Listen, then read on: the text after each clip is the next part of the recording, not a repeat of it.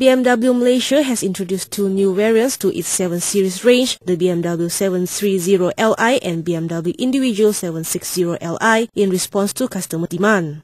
The 730Li is a premium luxury sedan with a long wheelbase priced at 648,800 ringgit, while the 760Li, which tops the 7 Series range, is priced at 1.4 million ringgit.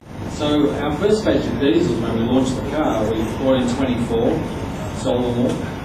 7 Series diesels, sold them all. We brought in another 12, sold them all. And so, you know, from our point of view, the public decides, the buyer decides what they want. And there's some strong arguments that we've made about diesel. It's also a slightly different specification as well. It's more expensive than this car, but it has a higher specification level too. So we pitched it a little bit higher.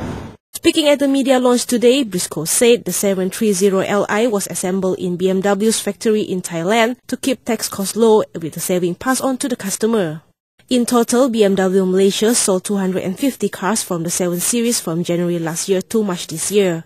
The total includes 25 units of BMW 730LD and 10 units of 750Li. The 730Li, which features a 3-liter inline 6-cylinder engine, is capable of generating 190 kW over 258 horsepower, allowing it to go from 0 to 100 km per hour in 7.8 seconds. The engine is in line with BMW's efficient dynamics approach, with an average fuel consumption of 9.8 liters per 100 kilometers. Whereas the 760Li features a newly developed all-aluminium 6-liter V12 engine with BMW twin-power turbo technology. The luxury sedan is capable of generating 400 kW over 544 horsepower and can go from 0 to 100 km per hour in 4.6 seconds.